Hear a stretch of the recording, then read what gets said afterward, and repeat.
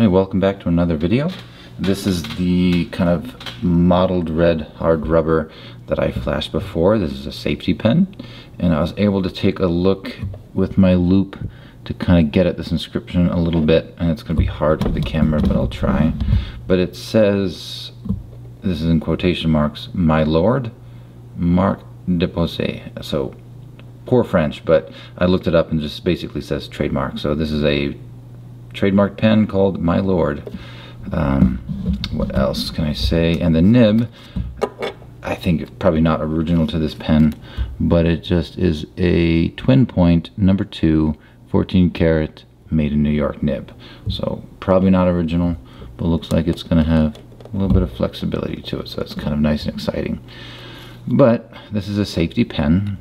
Safety in the fact that it wasn't going to hopefully leak in your pocket. And so basically, just to kind of show you what we're expecting, is we would take off the cap, holding it upright.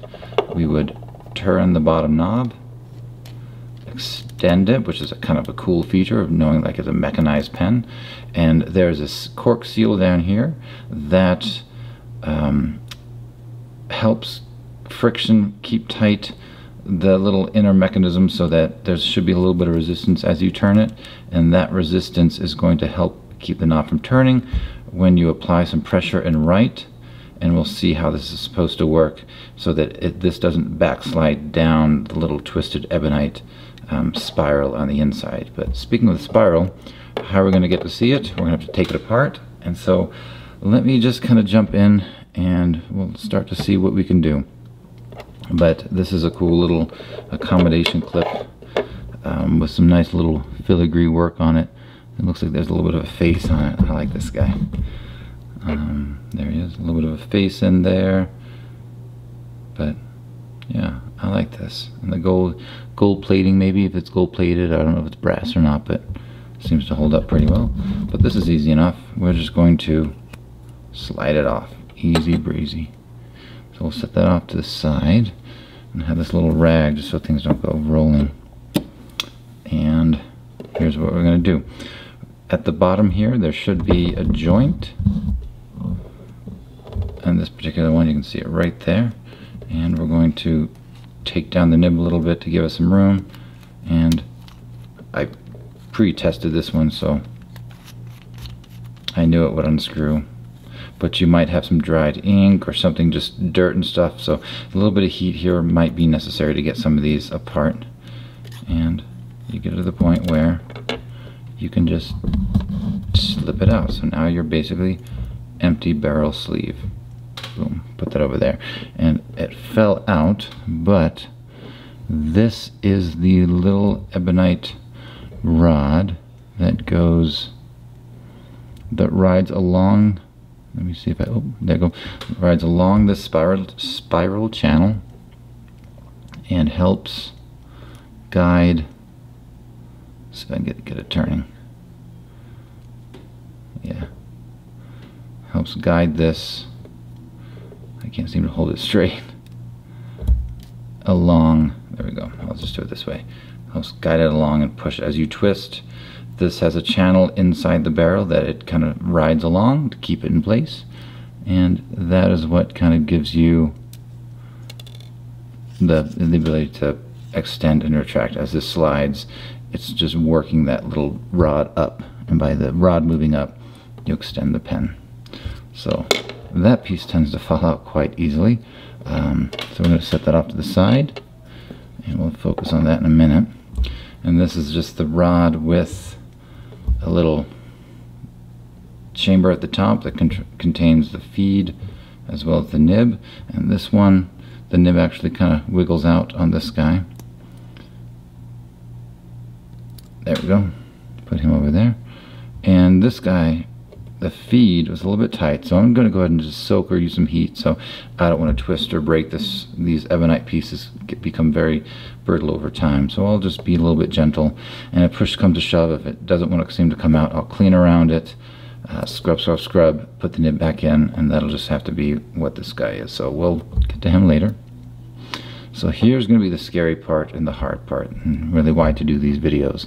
So there's some variation in these bottom parts. There's like a Waterman method. I think this is what I would call it, because you have a couple knockout pins. Sometimes there's pins in the connecting kind of threaded area, or in here somewhere, that is what's holding this spiraled ebonite piece in.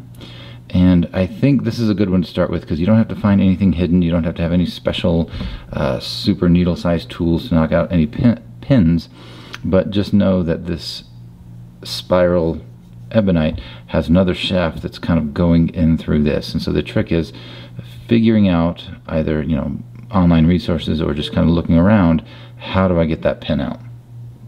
So this is nice because it has, I'll zoom in, a couple friction points. So this is actually the end, this larger circle is the end of that ebonite rod, and then there's this little smaller pin right there that's really friction fitting it and holding it tight. So what we're really ultimately doing is knocking out the ebonite rod. And so if I'm going to call it a knockout, I'm going to grab my knockout block, and I might have to move my setup just a little bit. There we go. So I'm going to find a place where it rests in there, so I'm not putting any pressure or tension on this. I'm going to find that where this is able to rest on the lip, and I've got plenty of space underneath, so it's way up there. And this is apparently my super multi-tool, this little pen tooling thing. So it has a nice little flat narrow end, and I'm going to go ahead and put on an old sack, because I mean, you could use a plastic piece, you could probably use a toothpick, but I'm going to use this and put it right on the big one, and do some light taps, and there, it's starting to move already. It just kind of push itself down. You can kind of see, hopefully, that I've already pushed in. It's already indented in. So this little friction pin is still there, and I can actually, if I wanted to, I can go in and kind of do just like with the Schaefer sometimes, just kind of, now that it's moving, I can do something like that. But I'm going to stick to my method, the one that I know, the one that works for me, at least on this particular pen, and just finish knocking out a little bit and let it fall onto that. So I'm going to stick that in there and just very lightly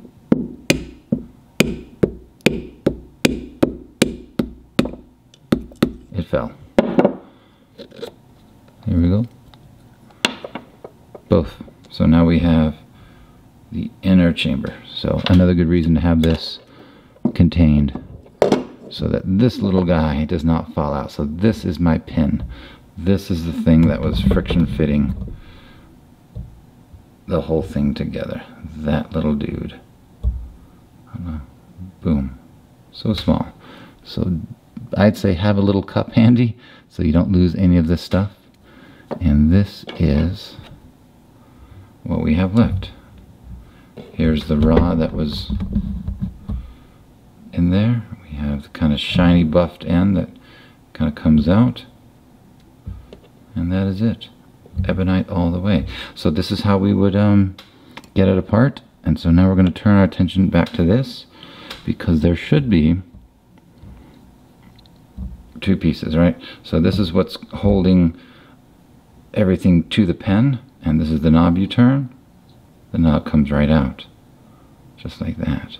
And so inside this little casing is where your seal is going to be. That's going to be the seal in which this rod is inserted and turns in, and also allows there to be a watertight seal, ink-tight seal down here. And that's what this is going to give it friction, so to kind of resist any turning as you put pressure on the nib, so that it would want to slide back down, and by sliding back down the spiral, turn this and unwind itself. So that's going to give you some friction so that you can put a little bit of force and actually write with the pen. And if we look inside, which hopefully you can see, there's a little something in there. And you can use a pick, you can use a Q-tip, you can use whatever. Maybe it's even already disintegrated, but I'm just going to go ahead and come back here and just push it out. And it's just a cork seal, just like that. And now we have a smooth inner barrel. Boom. And this is our crumbly cork seal. So we're going to have to replace that. We'll have a couple options.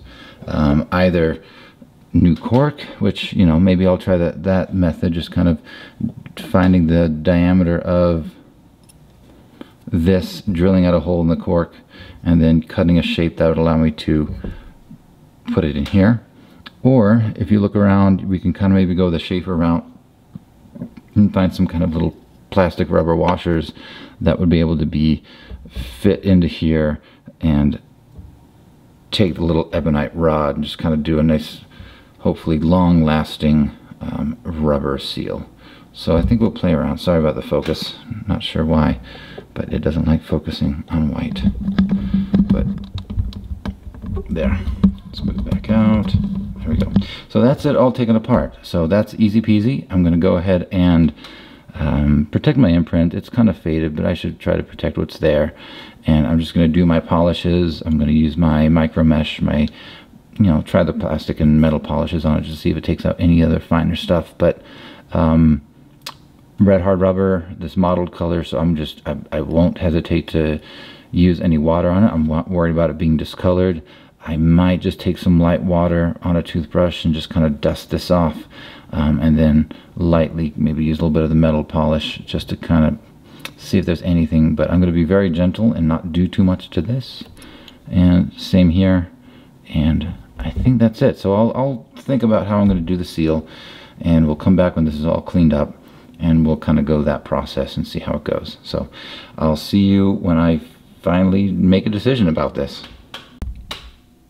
Okay, welcome back. I have the barrel and everything cleaned off, and let me go ahead and just show you what we're working with. And it kind of came out really nicely. This is just working through the micro mesh. I went ahead and did the metal polish and my micro polish that I've shown before from Anderson pens, just kind of get it shiny. This hasn't gotten any Renaissance wax, and I don't think I will. I think I might try some mineral oil on this, and I know it's been advised to do that on the black and hard rubber, but for the red mottled kind of, you know, it's got the black rubber, it's got the red rubber, so I assume it would be a similar concept. But before I commit to either waxing or mineral oiling this, I'll do a little bit more research on the internet. But just kind of wanted to give a quick show of what it turned out so far. We even have the little bottom piece as well. And I've been a little bit industrious. Well, actually, before I do that, let me just show you how the rest of it did. So here's that little accommodation clip. Shined up very nicely. We have this New York twin point nib, number 2. Shined up very nicely.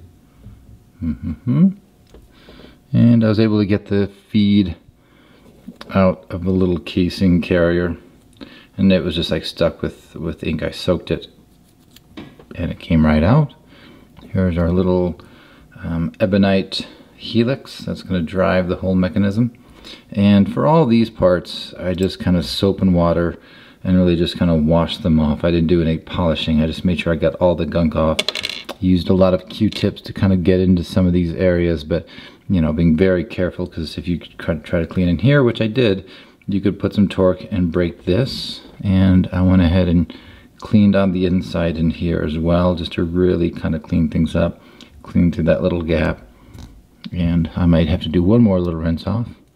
And of course, I got into the little channels of the feed as well. Kind of took that metal polish, the Simichrome, really just scrubbed with a Q-tip in that area just to kind of get stuff out. And so what I've done in the meantime, and this is what I did today, was I took 3 little washers, and I got these things probably from Vintage Pen Company or vintagepen.com. I think it's the David Nishimura site. I think that's where I got these. But really what they are just these little rubber O-rings, and they come in various sizes, and I had an assortment because I think I was trying to I had a little kick where I was trying to prepare some piston fillers, and rather than deal with cork, I've seen that a lot of people used these things stacked up. You just had to get the right size eventually. So I had a bunch of these laying around, and what I did was, knowing that, let me take the bottom piece off. This is the packing chamber that we're trying to get into, and if I have a little bit of a toothpick left, I'm getting down into, there we go, about that deep of a chamber, part of which is going to be taken up by this little area going along. So it really had to stack up somewhere close to that area, and if I didn't get exactly that, I think that'd be okay. But I got the 3 of these. I think that's all that I had left. So this is what I'm going to do. So I'm going to basically have stacked up in this area. So a little bit shy of the goal, but I think it should be okay. And if I had one more, I would do a 4th one, but I'm going to go for the 3 to not hold up the video process. I can always come back, see how it works, and maybe do one more. So what I did is, knowing that this would be the setup, this rod would go back through the channel, I would have these stacked up at the bottom, and then this capped off at top. So in here is my little chamber, and I really just stuck them on to this ebonite part of it, because that's going to expand them. You know, this is going to be as they are expanded, so I want them expanded to fit as pushed out as they're going to be in this chamber. And then I simply took sandpaper, and this I started out with 150 just to kind of rough shape it, and I got on the tip, and I really just kind of like worked it. Lots of retries. If I had calipers where I could actually do the internal diameter of this little section, I could then translate that to the outer diameter of this, and I could have just, you know, sanded until I got it down perfect. But I had to do a lot of sand it, kind of test it, put it apart, pull it back together, which I think in the long run works, but it also risks, you know, you doing more fiddly things and maybe breaking some of these delicate parts. So always careful to kind of grip as down away from the helix as I can. And when I had it in here I was doing things, I'm trying to grip it by this threaded section here, so I'm not really trying to put any pressure on this. And that was the most nerve-wracking part about doing all this, like putting it on, taking it off, pushing it in, seeing how far down I can get this in. But I think I got to a point where it's snug, it's fit, and I think we can go ahead and get everything together.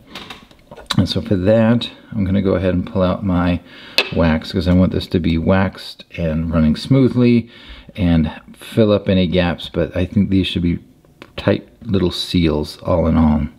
So I'm going to go ahead and put this in, and actually let me lie one more time. I'm going to take my grease and put a good coat of grease on this. Then I'm going to stick it up through here. I'm going to take additional grease and coat each washer. I'm going to put them in one at a time. So again, trying to hold down here as much as I can and just kind of push it in. And I have my little toothpick, and that's what's going to help me kind of push it all the way down into the chamber. If you have something thinner, that's probably going to be even better, but this has worked so far. Take the next one.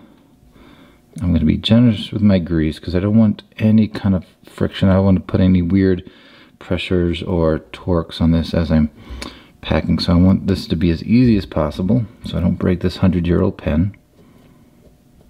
I'm just going to push it down there a little bit more. Get it seated way down there. And we'll do the third one just like all the rest. I've got so much grease in my fingers right now. There we go. Push that down. Yeah, that just kind of pushes right into it. It does have a little bit of a little step off on the inside, so it is a slightly narrower on the deeper area than it is the upper area. just as you peer into it. And I don't know if that's going to be the same for every single one, but for this one that seems to be the case. And then here's the other little part. So as you notice, let me wipe my fingers. Okay. Get some stuff out of the way so I can do some zooming in. So we'll see if this background will be good for zooming. If you notice, there is, ooh, that is so shiny. Up at the top here, there is a little half moon shape.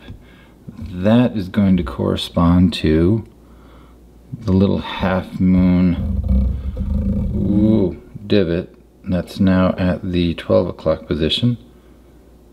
Right there, hopefully you see it. So those are what you're going to line up. Hopefully you can see it right there, the tip of my finger. Hopefully you can see that. Okay, I'm going to go ahead and try to line those up, grasping here at the most secure part, not as little on the ebonite as I can. I'm going to go ahead and pre-line up those two slots, and now it gets a bit dark. I think I did a decent job.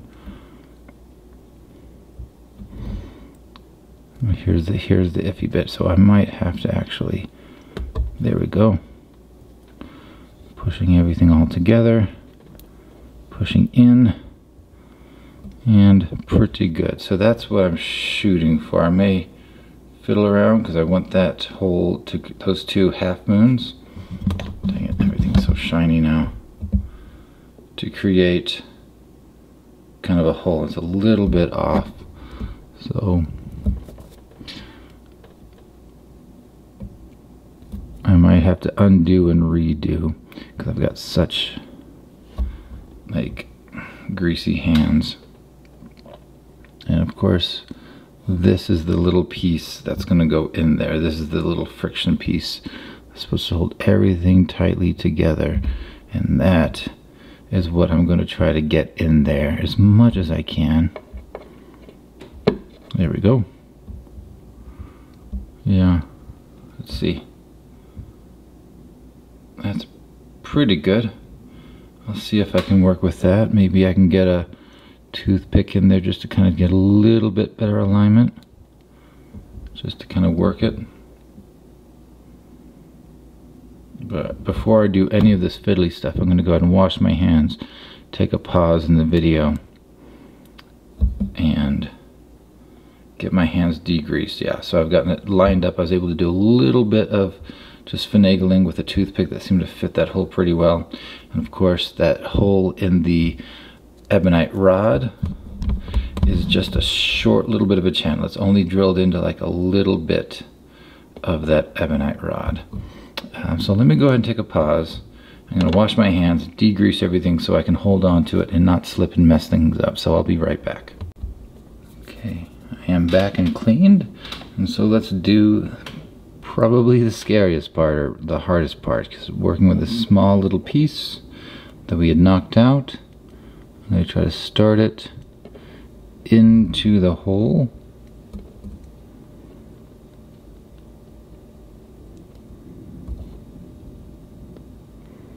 Just kind of push it in,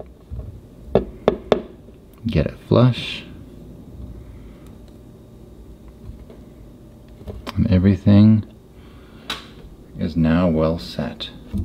So we have a nice knob that turns, it's tight, it doesn't just freely spin, and that should be a nice packed unit. So let's go ahead and see if we can get the rest of it back together, and that should be fairly straightforward. Tilt you up, zoom back out. I think that's what we got. Pay no attention to what's back here.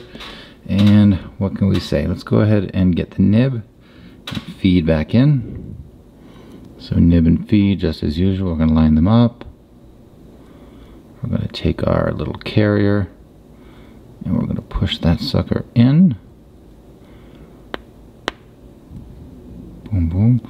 And actually, I'm gonna have to learn with you guys, because I know, I mean, the pin for being moved, I don't think there's a specific orientation you need to have this, because, you know, it'll wind out any way that it winds out. So let's go ahead and put this back into the helix. And then we're going to find a space where we can see that little hole peek through. We're going to take the longer pin, ebonite pin, and see if we can poke it through to catch it. And there we go. So there's that. We're going to thread this guy back in, minding the pin. Oh, and let me show you, see if I can focus on it. There should be, I think I see it right at the top. I'll see if we can get the glare on it, but there are two channels. So that's where that pin is going to ride all along. And so as we twist, it wants to get pushed up by the helix, and that's going to carry the nib unit all the way forward. So it has a channel. It's just not rotating freely. It's kind of being pushed by the helix against that little rod and riding up those two little divots. So that's what we're going to shoot to line up. So I'm going to have it at the up and down. So that's where, or let's go side to side so I don't drop it out. So I'm going to say side to side. And it should kind of catch itself anyway. And boom, there we go.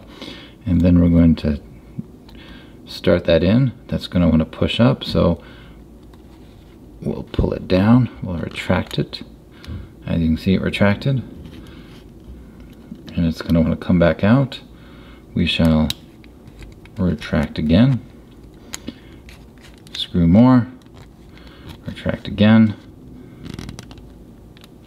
and just keep repeating until you get it all the way in there. And actually, ooh, there's a good thunderstorm. I'm going to undo this for a second, just because I want to put a little grease there. I want to do a little bit of extra grease down here, just to make sure we have a good seal.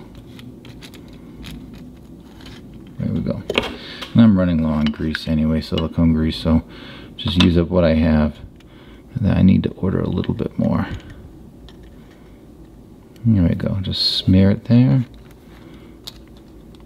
And repeat the process.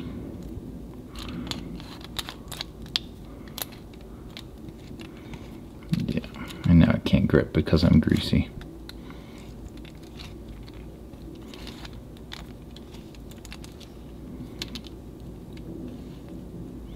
There we go.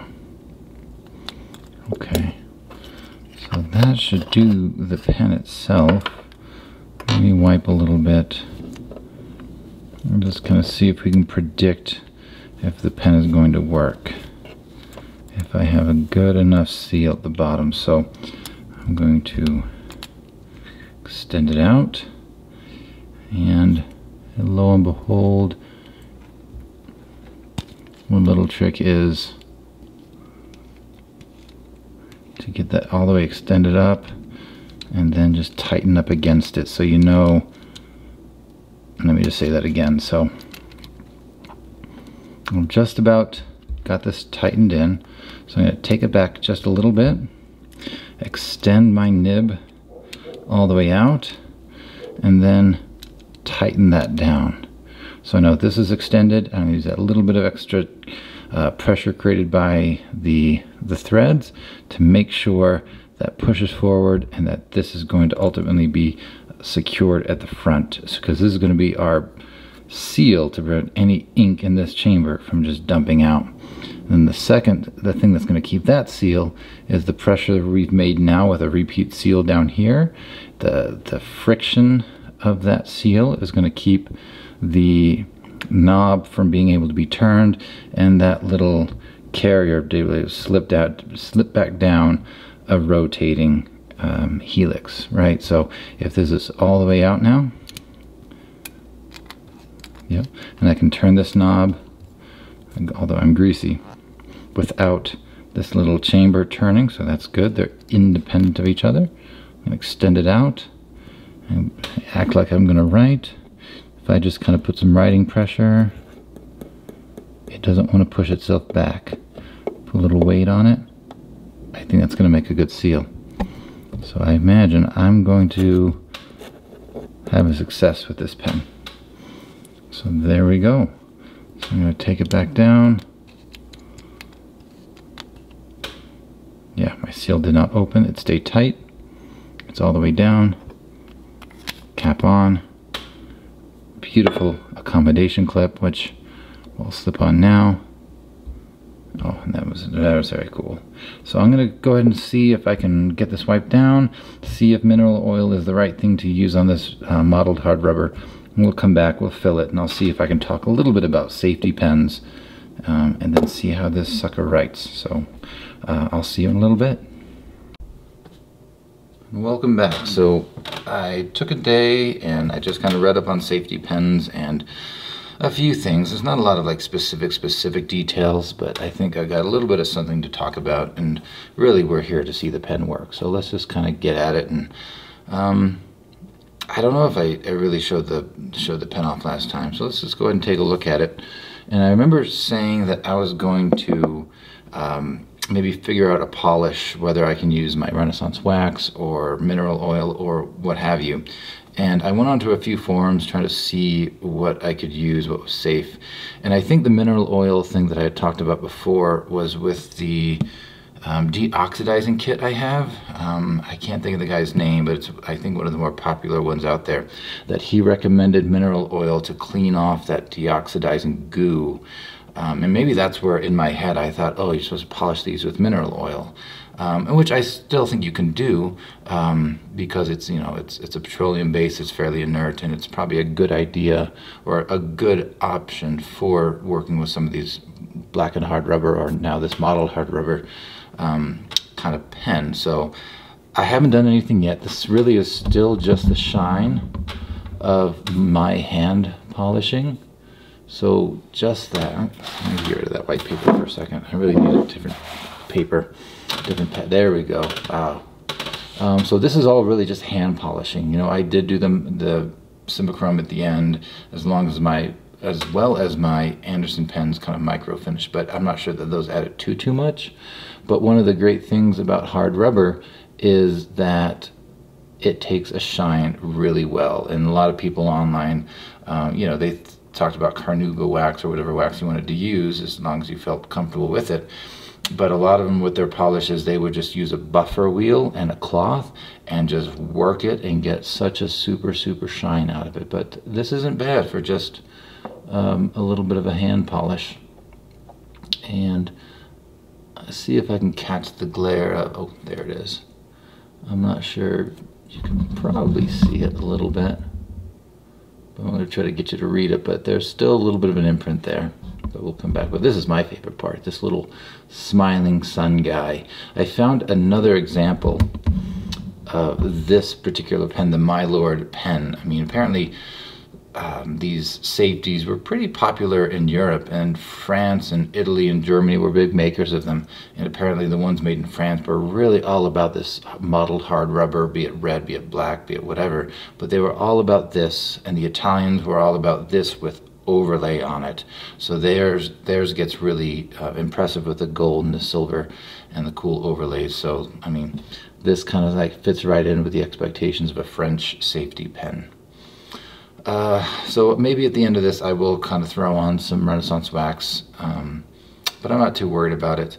And a couple of things I did kind of learn, and it makes sense after I've done some polishing with these, but black and hard rubber and the red hard rubber, different little qualities to them. The black and hard rubber, you know, just over time, they all get brittle, but the black and hard rubber one is a little more resistant to abrasions and stuff. Apparently the red hard rubber is very soft compared to the black, so you wind up, maybe that's why these take polishes so well. But I can tell when I do my micro mesh, just doing the polishing, it turns so red. Just like when you do a Parker Duofold, I'm always impressed with how red my micro mesh and polishing pads get. So the red ones are much softer, so all the more reason, if you do see an imprint or anything, protect it, because you can probably wipe out a good deal of it just because it's a red hard rubber. But something to think about. But let's go ahead and see if we can fill this guy up, and I'll just chat about safety pens. And let's zoom out. There we go. just for a second. So I'm going to go ahead and use this lavender black, and they do say that you can use India inks with these because there's not, I mean, the only real thing you have is just the feed channel for the feed, so you're not really gumming up or gunking up anything that's really meant to suck in or expel ink. So you could use India inks is what they said, and I debated it, but it's like, I don't know. I'll just keep it for my dip pens that I use sometimes. But I'm going to go ahead and take a little pipette. I got this one with the Wyvern kind of eye drop filler from some time ago, so I kind of use this for other pens as well. And I'm gonna, there we go. I probably should have a little towel just in case I make a mistake, because you know I tend to do that. So I'm gonna put a little towel down, and I've got my pen retracted, and we'll see. We'll put it in there. See if I can tilt a little so I can get some light. I don't know how full this is. We'll just stop with that. I don't know how full or how much more room I have, but that was a pretty good eye drop full. So I will set this aside far away so I don't knock it off. And all that's left to do is extend that up. We have some nice inky drops on it. And hold our breaths and turn it upside down. So we have a seal, so that's good. It is pushed up against this tip enough so that it is holding in. And I did do a water test with this yesterday, just in preparation so that I didn't, you know, foolishly make a mess on camera. But let's go ahead and see how this baby writes. And I did check the tip. It does have a little bit of tipping left. The alignments are good, so let's see if I can get it writing.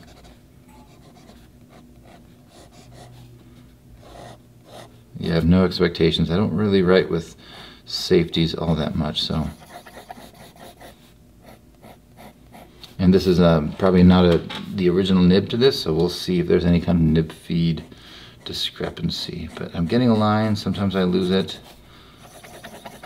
And just to see if I did anything, I'll dip it back down in and bring it back out, and I won't wipe the tip. I'll just let it be.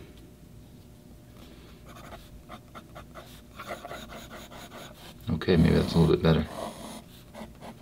Yeah, a little bit. But anyway, let's see if we can get you writing a little bit. I might have to play around with the nib and feed on this just to see. Or maybe it takes time to soak in, I don't know.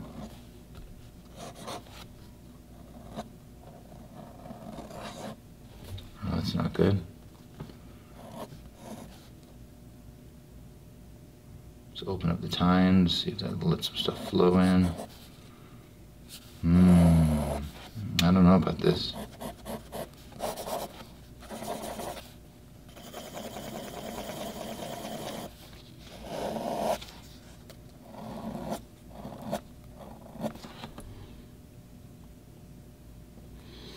You have to think about this.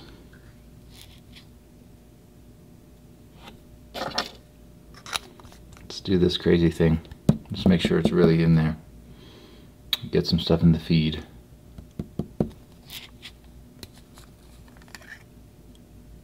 Okay.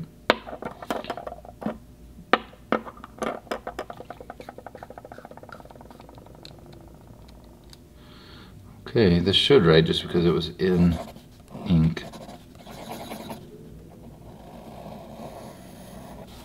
Okay. It's like, once I start, I shouldn't stop. Okay, this is not as successful as I hoped it was going to be. The other thing I'm going to do, let's just see if I can top it up and see if that matters to do anything. It shouldn't, because I'm holding it upside down and it should be contacting. Okay, that's a lot. That's pretty good. That is 2 now. Full syringes, and that definitely came out with a lot more ink on it. Okay, let's just start writing real quick. So let's just say safety fountain pens. The best I could find is about the 1890s. They say the patents were in place to create one. And there were a couple of companies that one had the patents, one had the design, but nothing was really mass marketed. So the two companies I saw were Caw, which I think this is the one that first really produced mass marketed safety pens that look like this with the turning knob and the telescoping, or the nib that comes out and retracts. So that was the company I saw that got mentioned. And the other one was the more non-leakable pen. And I have one off to the side. You probably saw it in the other videos, but or the other clips, and that's the one I'm going to do next. But this is the one that probably people say kind of created the safety pen or mass marketed the safety pen versus this one. I'm losing it again. And this is probably around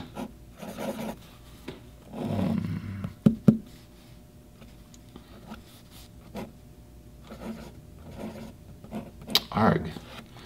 Yeah, I'm gonna have to rethink this guy.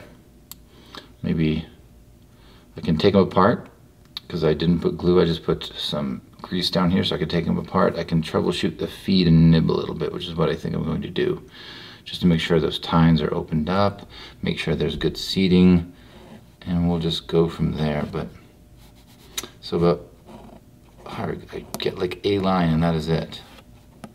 See if I can press down and get some opening of the tines, but it might not even be the, I mean, it looks like it fits, but yeah, I have to think about this. Anyway, so let's just kind of, I'll just keep scribbling while I talk, and maybe it'll start picking up. But about 1896 or so, the Moore Pen Company came out with their non-leakables, and then these were the fashion. I mean, these were good pens because they had a decent ink capacity there, and they kind of helped solve the problem of ink evaporation. So if you just had an eye drop filler, and you can even sense this with other pens too, I feel like it happens in my sacked pens, that there's a decent amount of evaporation of the ink from the nib. Oh, there we go, picking back up. Maybe just need to saturate and just kind of work its way through. But we'll see. And over time, you just get this ink-caked cap, and you'd have wasted your ink. So this particular design that keeps just sloshing around in there, a cap that seals well, and they do have breather holes a little bit. There's a couple small one on each side. But for some reason, these do not have the evaporation issue that other pens do. So it was good, and it kind of did the job for the 1900s, 19-teens, into the 1920s and 30s, when they kind of mostly were phased out. And I think the heyday was probably 1900s, 19-teens for these things. And I think I saw that Waterman was one of the first that really got them super popular in Europe especially. And they had their patent for their self-propelling pen probably I want to say 1906, 1908. I should have written it down, but that was when they did theirs. And after about 1920s, 30s, apparently these, I mean, he had so many more options, and these were phased out, but they were kind of kept around for artists because, you know, rather than have a dip pen, and to be able to use the nice nibs that you wanted, this was a good solution for them to always have a good supply of ink in their pen to do their drawings and whatnot. So the artists kind of kept these alive a little bit. But aside from my nib and feed issues, not being able to write, I'm actually fairly happy with this pen so far. I mean, it seems to have at least a decent ink capacity. I could probably throw a little bit more ink in there. It's definitely got a great size. I'm not going to pull out, well, maybe I should, because we have really nothing to talk about if this thing's not going to write. Oh, yeah, my ruler is way off on the other side of my place, so I'm not going to worry about it just now. But as you can see, it definitely is large enough to fit my hand. I'm going to guess this is probably 4.5 to 5 inches just without the nib extended. So it's definitely a comfortable pen. It's a little on the, not super girthy, it's not super small, so it's very easy to hold. I'm coming right up here to the, this is where the cap catches, screws on, so I can definitely easily hold it right behind, and I'm not getting any irritation. I have more than enough room to come back or go forward. And they did tend to make these cappable, and that can also be a thing that helps you turn the knob. So that is a nice feature of these, that you can cap them, and the caps are small, so you're not really getting any added weight or anything. So negligible weight when you cap it, and just a good way to hang on to your cap. What else am I thinking? The seal is nice. This is the part that made me nervous, to make sure that it's going to get pushed up enough, held tightly enough, but it looks like, just like it is designed to do, it is maintaining a good seal. And other than just, you know, the daily, you have to keep in mind how you're handling these pens. You need to keep them upright when you're retracting or extending the nib.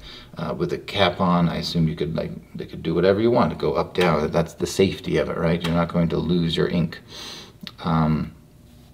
I think it would be a cool everyday writer, but given the fragility of some of these modeled hard rubbers, or the hard rubbers in general, it might not be something I carry around unless I know I'm going to go to, I'm going to go to a coffee shop. I'm just going to write, and that's going to be in control the whole time. I don't know if I want to have it sloshing around or tumbling around in a backpack or a pen holder that's in my backpack or something like that. So I think they're still functional. I think there's a beauty to these that we've kind of forgotten. Oh, I can actually see the ink level. It's just down from the tip, so it's actually pretty good. I saw the nib fully retract into it. But I like these. I'm really starting to get into collecting these and refurbishing them myself, so I imagine these will be a little bit more in my daily carries. Just, I mean, the artistry and the modeled and all the chasing patterns, I think they can be really good functional art, and you can get a lot of enjoyment and long writing times out of them probably. So let me go ahead and shut this guy down, and we'll talk about what we're going to do next. And maybe if I work on the nib and feel like I've gotten to a better place with it, I will come back and just re-show the writing. But it looks like with the nib, I'm at least getting a little bit of flexibility. It looks like it is having a little bit of personality in there. But I'll come back once I figure that part out a little bit. But that's what you get for doing this cold, I guess. So cap is on. I can throw it down. Beautiful. So let's go ahead and do the next one. I'll show you. I'll actually show you two. This is actually the more non-leakable. So I have a super long version, which is the one that we're going to work on. And this is one that I previously restored, and I've done the water test, so I know it works. But this is my non-leakable pen. And rather than using the twisting mechanism, it's more of the push-pull, and you're just sliding that same kind of long nib rod, I guess, through the seal. So same idea, just different mechanism. And this is one that I've not inked up yet, but it does hold water. I've done my water test on it, so I know it's going to be at least a self-contained pen. But I need to do a little bit of nib work on this guy to kind of smooth out the tines and make sure they align well. So I haven't really tried to write with this one yet.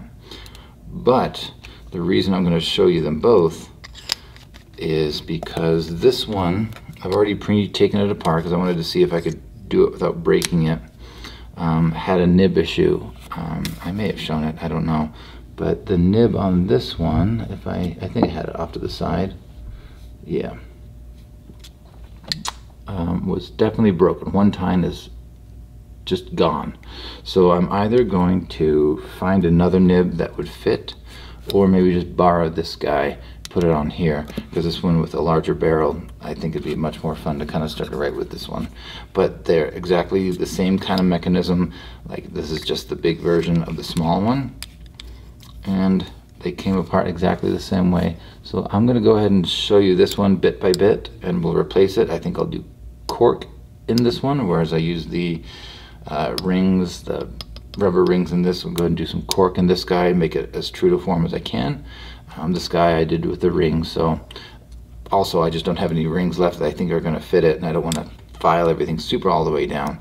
But we'll do cork with this one, and I'll probably wind up doing a little bit of nib work, trying to see if it'll flip over here, and if not, then I'll need to dig around to see what else I can find. But we're going to do this version of a safety pin next, and that is it. So we'll see you next time. Thanks for stopping by. Okay, so let's do a little addendum. I was able to work on the pen a little bit, or at least the nib, I should say. And I think I had it figured out. I think I was, but I was right in the fact that the tines just weren't allowing ink to flow through. So I was able to get it back apart, and all I really did was I took the nib out, and I wanted just laying it flat and pressing it down to kind of help open up and spread the tines a little bit. And then I just kind of messed around with the alignment, maybe pushing a tine in, maybe the other one, just to kind of fine tune it so that it wasn't quite a big gap, but it wasn't as tight as it was. And then I've been able to recheck the pen, and I've been written with it for a few days, and it seems to have fixed the problem. So it's pretty consistent now, and other than just maybe a little bit of just skipping every now and then, which I think might just be inherent to the nib, I think it's pretty good. So let's just go ahead and do a quick writing sample just to let you see what it is. And what shall I write? So I shall just write simple words. So let's go. Yep.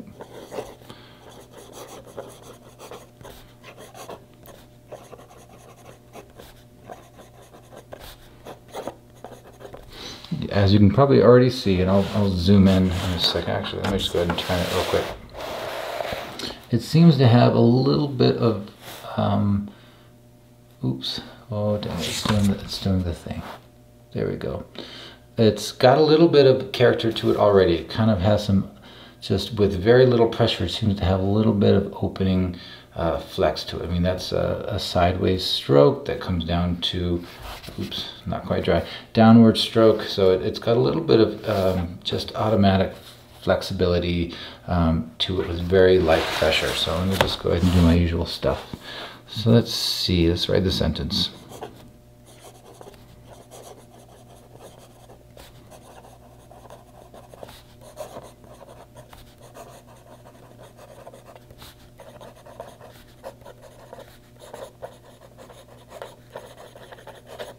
There we go.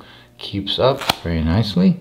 And there's a lot of line variation in here, from something very thin on this H upstroke to like a wider downstroke, all over the place. It's just kind of naturally springy without really even trying to do much. And, you know, actually I think it has more of an italic grind on it. It seems to be a little bit flatter at the top, but I guess if it has tipping material, that probably means it's more of a stub.